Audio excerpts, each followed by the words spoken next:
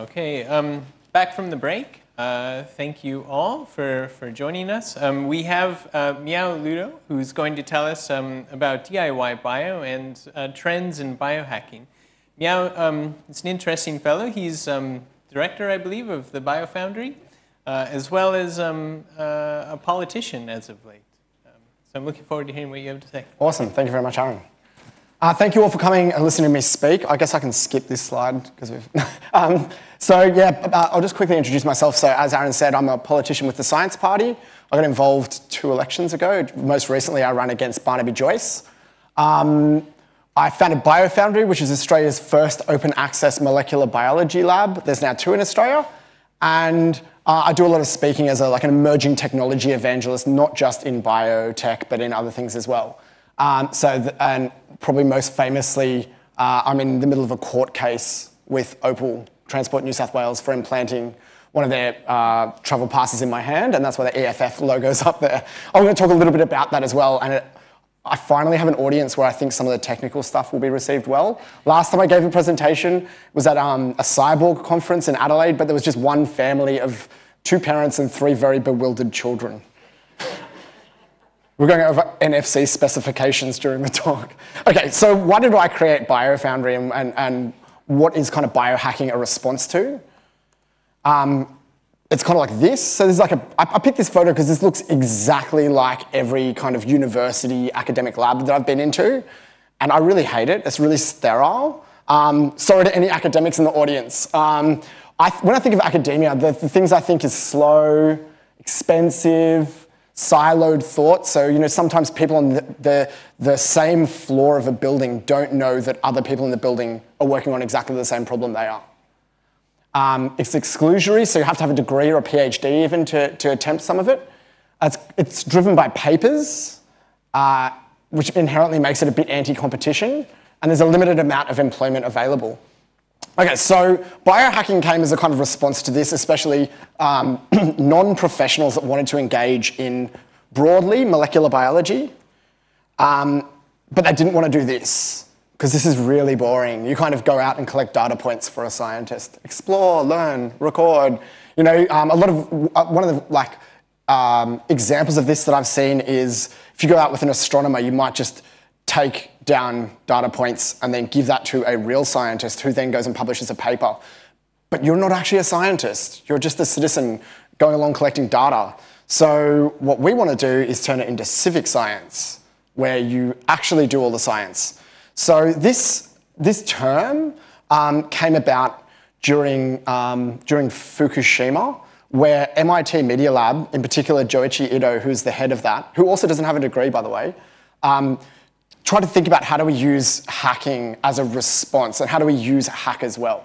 Because there's some things that hackers really don't do well, like shower or hold down jobs.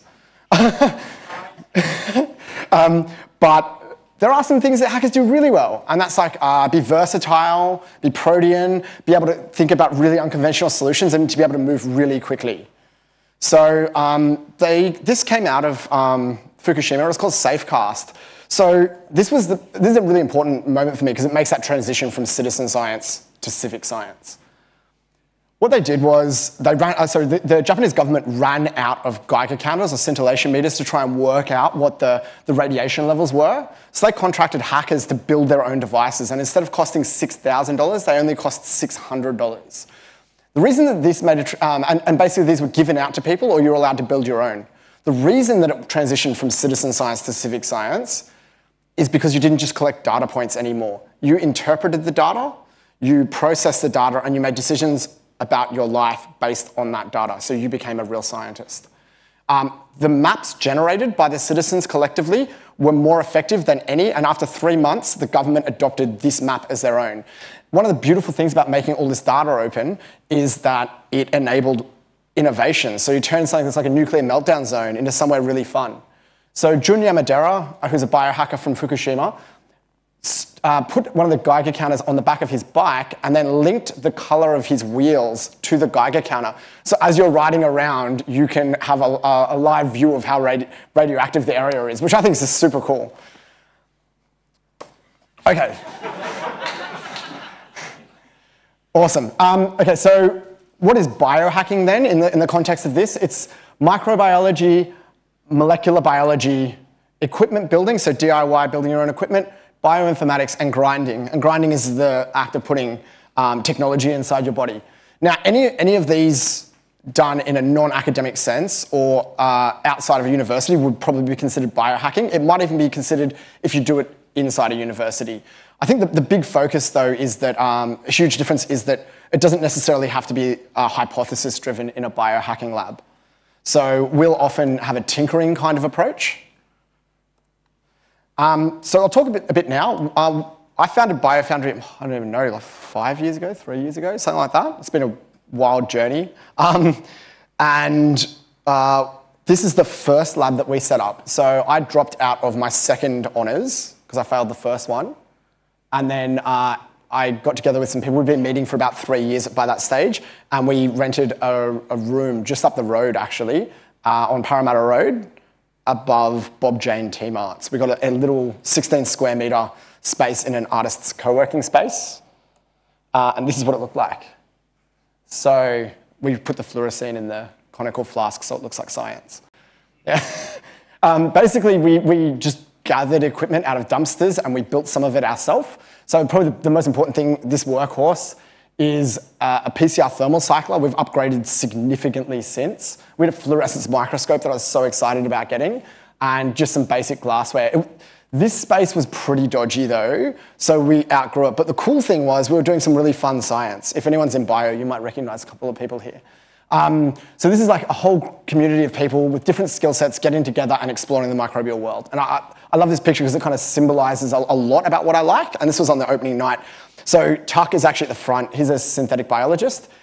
He was creating a microscope using a laser and a syringe where the water droplet projects the contents onto the wall when you shine a laser through it, which is very cool. It worked for about 6 seconds.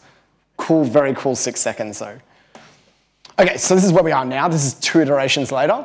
So we've got maybe 20 square metre space at Cicada Innovations. We have PC1 certification that enables us to do most of the cool things except do genetic modification on plants. We can do viruses here though, which is really cool.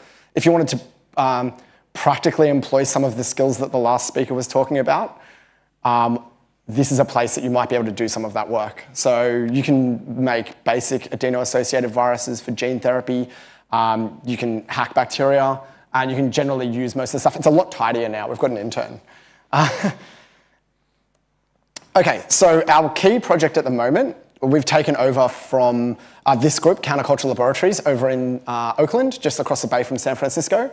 This is open source insulin. So this touches on another really important distinction that biohackers have. We're generally, for the most part, working at making the world or people better. So Alex Kelly is in charge of this project, and it's basically about making open source insulin using off-patent versions of it. So most of the insulin now is made inside bacteria. It's recombinantly produced. We take the gene out of a human, put it inside a bacteria broadly, and then get it to overexpress this protein. It used to be made from pig pancreases that you'd have to like squeeze to get all the insulin out. But now the cost of insulin is going up, production's going down, and there are people in third world countries and even some places in China that don't have access to insulin, and this is like criminal. It's basically, there's a whole heap of causes that make that so, but we think as hackers, this is a way that we can kind of jump in, and there's a few different groups around the world that are all thinking down these ways. How do we democratize pharmaceuticals? I'll talk quickly about this guy. Put up your hands if you know who this guy is. 1, the 2. The biohackers. So this is David Ishii. David Ishii is I think I actually have it on the next slide. Yeah, 30-year-old oil field plant operator from Mississippi. He dropped out of school in year 9. He went and worked in the oil fields. He started breeding dogs, created a company called Midgard Mastiffs after his house was broken into, and started getting curious about the genetics and breeding. Then he taught himself molecular biology, and now he's one of the best biohackers in the world. And this is all in the space of 3 or 4 years. He's the only biohacker in Mississippi, and he built his own lab. He's currently consulting for 5 separate biotech companies around the world. And this is just such a great example of like what the biohacking movement can do if people find themselves this way inclined. The FDA is currently writing and rewriting legislation as he does stuff because he's pushing to fix all of the genetic errors that we have in dogs. Often those came about through selective breeding. One of the problems with breeding dogs for certain traits is you can get a lot of hitchhiker genes come along. You can get a lot of, through inbreeding, which is very good at getting recessive traits, can also cause a lot of problems. So he's like, why don't we just use CRISPR, go in and fix all these? The FDA said no. They've reclassified what he's doing now as creating drugs, which is completely bizarre. He is actually very excited because the government's shut down at the moment. He made a post about it this morning. So it's really interesting that ordinary citizens that have a passion for molecular biology are now actually steering the course of legislation, not just in America, but worldwide. These slides are a little bit out of order, but there's a theme. Okay, so if you don't have heaps of experience in genetics, what might you use a biohacking lab for?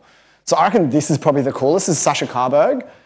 He was in the Bay Area. I believe he accessed BioCurious, which is like the first real biohacker space. He had this problem. Every morning when he woke up, there was dog shit on his front lawn. So instead of like doing what any kind of normal person would do, he decided to like over-engineer the solution to the problem. So he went and he got a whole bag of tennis balls, and he went down to the local dog park and he threw them to each dog. He then collected the saliva off the ball, he put it into a test tube, he labeled it, he went back and did basic sequencing on it, and then he sequenced the dog poo until he tracked down who owned the dog and then went and confronted them. It did stop, which is a fantastic outcome, but I think this illustrates one thing that I love, which is biohacking spaces are good if you have a problem to solve. Which he most certainly did. I don't know if he's done anything since. The other way that non-kind of traditionally trained bio people can really make a huge difference is in creating equipment. So this is kind of what drives a lot of the biohacking spaces around the world, is it's quite a low barrier to entry. So if you can do any coding, any electronics, if you use a laser cutter, you can help at these spaces. And most of this is upcycled computer gear. So this centrifuge is actually a hard drive that someone's repurposed, and they've laser cut some parts. If you were to have something of this quality in a standard academic lab, so it's like a centrifuge, PCR thermal cycler, nano drop, basic microscope, electrophoresis chamber, you might be looking at like, I don't know, $20,000, $30,000. You can make this for like under $500.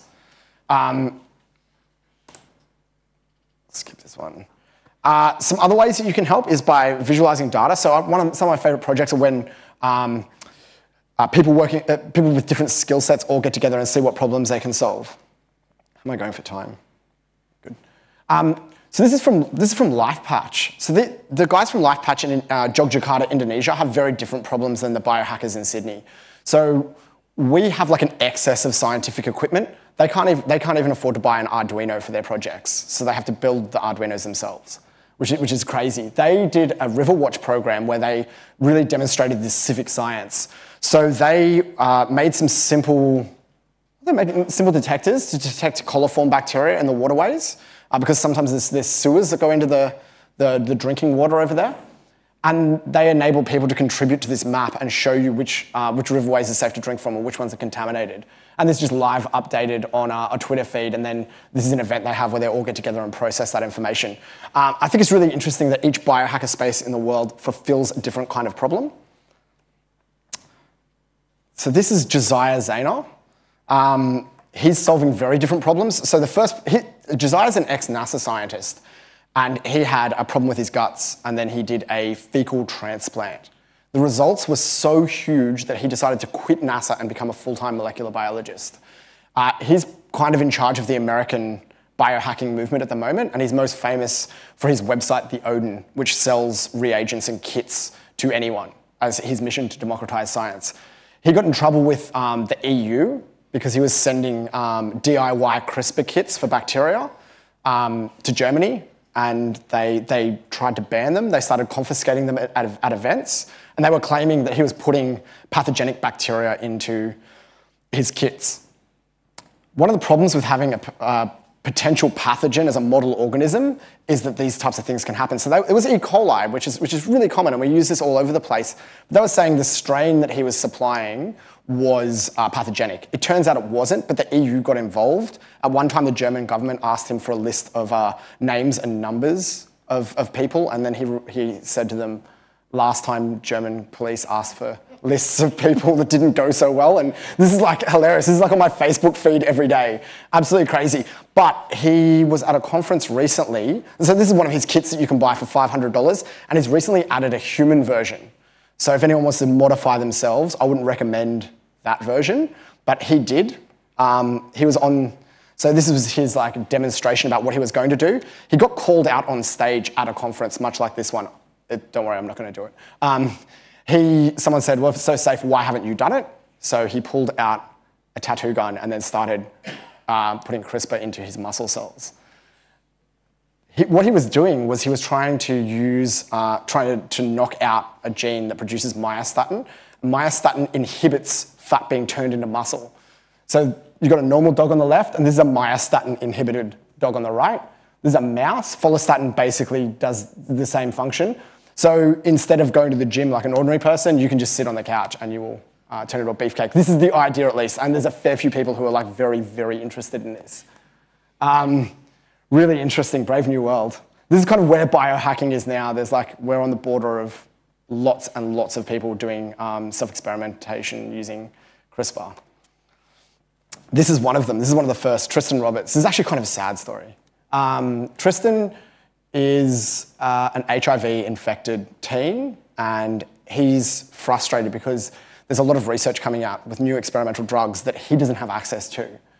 So he basically decided to give himself an antibody, I think it's called N9 or N7, that looked very promising in early clinical trials or early research, and went off his HIV medication, which the rest of the biohackers are a bit like, that's pretty stupid, dude.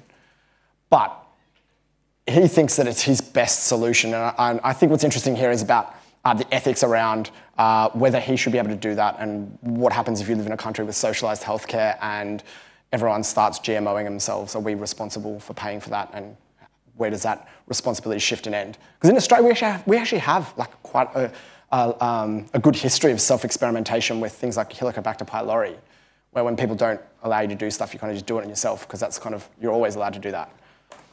Okay, speaking of self-experimentation, what time do I finish, by the way? Yeah, beautiful. I'll zip through. Oh yeah, sweet. Okay, so some of you may have seen this in the news. Basically, this is an anatomy of an RFID card. Probably the most important things to notice are there's a little chip in the top, and then there's an aerial. There's a few little bits off the side that are just like capacitors. But the big thing to notice is that the aerial is like quite large and quite thin, and it has many, many rotations. When we first talked about hacking an opal card to make it into an implant, the biggest problem was, how do we deal with the aerial? So I've got 3 implants. One's in my thumb. It's really shitty because the aerial is the wrong shape to interact with the RFID field. So the way this basically works is by induction. Your phone or the opal card reader will emit an RF field. When that field comes in contact with the aerial, that will generate power through induction that will switch on the chip, and that will enable it to do things. It can also send data over the same frequency, and it can also do things like charge a battery or all sorts of fun and exciting things. Basically what we needed to do was take out the chip and then make an aerial that would interact well with the turnstile. This was a bit tricky though, because the person who manufactured it is Amal, and Amal lives in Seattle. So he started designing some new aerials, and some of these are making it onto his other implants, the most notable of which is VivoKey, I'll talk about in a moment, and started testing these out, different configurations, seeing how they interact with different devices. And he picked this one. So this is a picture of the implant that's in my hand now before it went in. And basically he's taken the black and white section is off the opal card, which he made by just dissolving it in acetone. And then he soldered it onto a flexible PCB. After this, it was coated. This is a much cooler coating than I got, but this is the way you do it if you had like serious amounts of money to spend, which is a chemical deposition. This one's just kind of laminated, but in a biocompatible plastic. So you can see just maybe a little bit. There's a plastic and there's another plastic kind of surrounding it. There's a lot of different biocompatible plastics of varying cost. And this is after I got it implanted. This is me interacting with an Opal machine. And then I got in trouble. They're basically saying, so I got sent this by a transport officer. And they basically said, we're going to shut down your card. So I was very hesitant to let them scan my hand. And I think this is a really important thing. This is where this all kind of crosses over, which is when we asked, why do we need to give you our data when we sign up for an Opal card? Can't we just make it like anonymous, like all train tickets always have been? And they're like, no, you can trust us. We'll never misuse your data. The first fucking chance they got to like misuse my data, they did. They shut down my Opal card with my name on it the day that I went and did the ABC story. So this is like big problems with metadata retention. So I don't trust the government as far as I can throw them with my metadata. And I think personally, I'm going to use this as leverage at the next election to start talking about why I think it's a bad idea for the government to have metadata retention. So out of that, I now have to go to court. I'm going back on March 16th, and it will be the first cyborg law case in Australia, which is a bit exciting. So back to the chips. So the other chip that I have in my hand is a little kind of glass bead, similar to what a pet or like a cat or a dog might have. And there's Amal in the bottom corner who manufactures and designs a lot of these chips. Future directions. Amal's releasing a Vivo key. So this is a chip the same size as this one, but it can do two-factor authentication. Has a megabyte of space on it, which is huge. This chip in my thumb is 868 bytes. So to go from that to a meg and being able to do things like two-factor authentication on chip is a gigantic leap. Currently, production is being held up by not enough NFC chips of his type being available. And we're going to see things like payments come out on that chip too. I think we're going to see a lot more of these right to access treatments and a lot of pushback from citizens against the way that things have traditionally been done. One of the big things that this guy in the top left-hand corner told me was he was sitting next to a guy on a plane who was involved in making pacemakers, and their business couldn't make more money because they can't make people more sick. So the way they made more money was by lowering the life of the battery. So they went from 10-year batteries to 5-year batteries. The batteries were the same, but they only gave them warranty for 5 years, and this meant they could double their money. And the cost of replacing a battery in a pacemaker in America is $135,000. This is crazy. Now, if I was to get a pacemaker and I went to China, say, and got an aftermarket battery replaced and got it done over there, what would happen if I voided their warranty or their terms of use? Well, that's a very extreme example, but this is the types of stuff that I think we're going to see more of, especially with access to different types of medications and gene therapies. That's probably the most exciting stuff that will happen this year in biohacking. I think we'll see some ethics stuff start to come up. And we're going to see a lot more grinding. So this is Tim Cannon, who's currently in Australia working on a project. And he's building awesome computers that can be embedded inside you. Probably the most interesting thing, this is about this big. He stuck it in his arm, is the movement away from these just kind of dumb NFC chips into things which have sensors and actuators. So this device went inside Tim's arm. It has a thermometer in it, and it connects to Bluetooth and Wi-Fi. The thermometer would control the heating in his house, so if he got too cold, it would automatically up the heating, which is really cool, except for when he went out for a cigarette. His wife would start screaming at him, "Come back inside." So I think it's early days, but we're going to see a lot more of this kind of, kind of more like what an Arduino does, taking sensors in and actuating things out the other side. There's some kind of decorative stuff that's happening. This is Marlo, so he designed North Star, sorry if it's a bit gruesome for anyone. This is the latest thing that's come out of Grindhouse, which are a team of grinders from overseas, from America. And they're doing things like augmenting sensors. How am I going for time? 5 minutes, beautiful. Okay, so and this is kind of like the tail-ish end of the speech. So one of the things you can do once you have magnets implanted in your hand is you can start to interact with them. This device here is basically ultrasonic sensors that go down to magnets in the glove, and then this can act like a kind of sonar. So what Tim and the Grindhouse kids would do is put this on, switch off all the lights, and then as they approached an object, it would cause the magnets in their fingers to vibrate quicker. So they can start thinking about what would it be like to be a dolphin. That's the kind of, and this is called the bottlenose, which is kind of cute. But they're also thinking about other things like, could I create artworks that only people who are augmented be able to experience? So things that are magnetic fields, and when you put your hands across it, it would vibrate in certain ways, or ways of perceiving color differently. The other cool use for this stuff is actually in magic tricks. So this is Bird. Basically, someone behind her is taking a look at what card the person picked up. Then they send an SMS to her. Her phone converts it into Morse code, and she has her hand placed on a table. Underneath the table is some magnets, and it taps out the card to her in Morse code. I think this is one of those things that it will be like, oh, wow, how did you do that? Until everyone goes, oh, you probably just have a magnet in your finger, and then no magician can ever use it again. And just to wrap up, so my call to action kind of thing is that this is Ray Kurzweil, one of the world's most famous transhumanists. He says, broadly paraphrasing, the technologies that will define our future are genetics, nanotech, and robotics, or AI. And probably the most important thing about genetics is going to be DNA storage, CRISPR, $1,000 genome, which kind of already exists, and the rise of the citizen science biohacker movement. So I highly encourage all of you to get along to BioFoundry and help us make cool science. Thank you very much.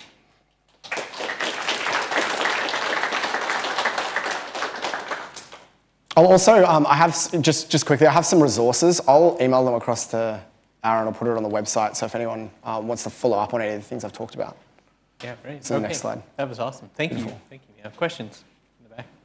My first question is, why the hell did you put a piece of a chip in your hand that has code on it that someone else can control? Now I get... Oh, sorry, just is there a microphone? Yeah, sorry, like with the Opal card. Yeah. So you've got a proprietary chip Yeah. that someone else Yes. can control in your body. Now, no offense, I have a heart attack having one of these things.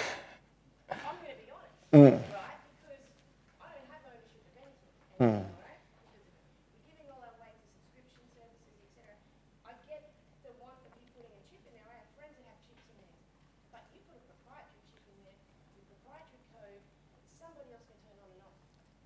Most definitely. Why? So this is, yeah, so the question was basically why would I put proprietary technology inside my body? So I had non-proprietary technology, but I think it opens up a really interesting conversation, which is why is it proprietary from the government in the first place? How much do we have ownership over it? But honestly, for convenience is the base thing. Like, I want to be able to catch the train using my hand like a cyborg, which actually is very convenient. But I think, yeah, if I win this court case, it might actually change the way that we're able to interact with that proprietary technology.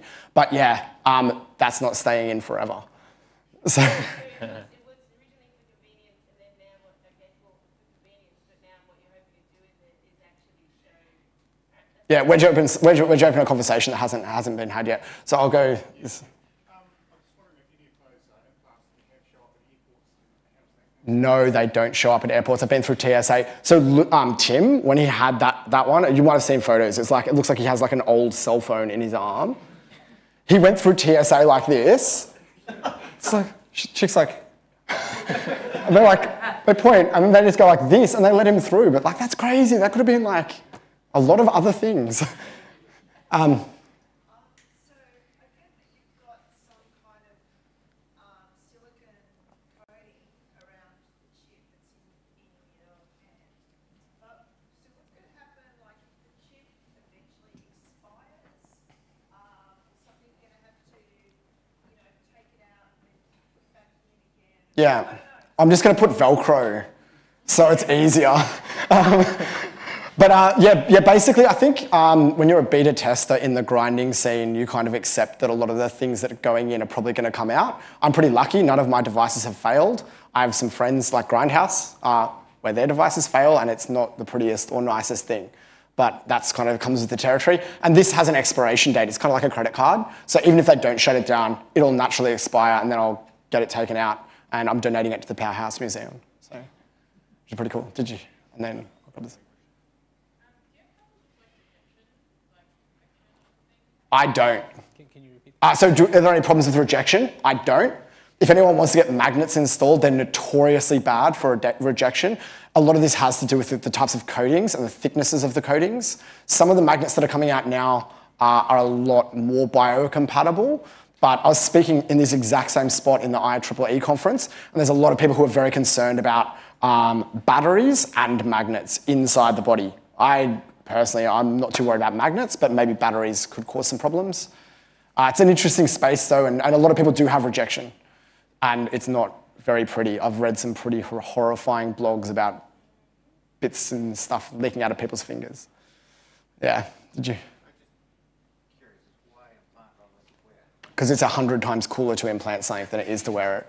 I think this is a big thing. There are a few little advantages. It's not obvious that I have anything, so if someone wanted to steal it, they would have to know I already have it. Like Visa came out with a bracelet, which is like a payment service, but I think that's kind of dumb because it's like it can get lost just like your credit card, and I've already got a wallet. But if I had it implanted, I kind of never lose it. I can go swimming with it.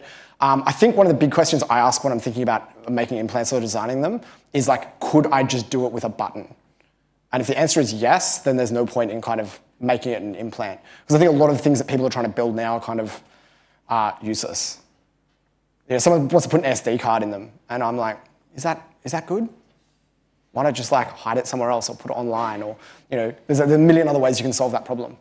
What bioplanners are you using? Is there something that you can do in your home? Yes. Or would you have to go to a specialist place to get done like an old other one? Yes. Would you be able to do that, or would that be something that you can do at home easily or other? Yeah. So the question was what type of polymers are being used.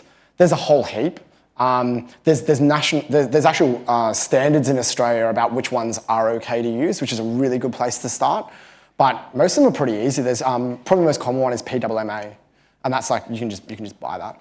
Biocompatible silicon would work. The only hassle is you just got to be careful to sterilize it before you put it in. So and like that stuff you can buy that on eBay. You can buy that at Barnes in Newtown. So it just depends on like what level of risk you're willing to take and how the person implanting it is going to do it. So I'd highly recommend find some other people that maybe have done it before and ask yeah, what they've done. Going back to the biofoundry. Yes. How do you manage aspects of safety and ethics? Because at most conventional academic labs, Yeah. it's fairly well controlled, both Yeah. internally and through legislation. Whereas if I was sort of running a biofoundry, I'd be very worried about those aspects because it is sort of uncontrollable. Yeah, most definitely. So it's a really tricky question.